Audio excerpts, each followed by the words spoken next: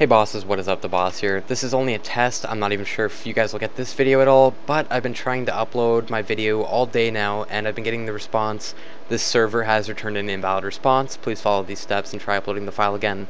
I've tried all of the steps listed on that website, and it seems that a lot of people are getting this issue.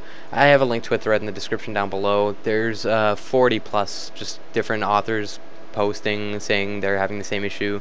The YouTube upload server completely destroyed or something. I guess YouTube's just taking the 4th of July off. Well, that's interesting. So I actually read that it might be that you only need 100 megabytes. That's the limit to upload. So I'm gonna try and make this video really short just to see if that's true or not.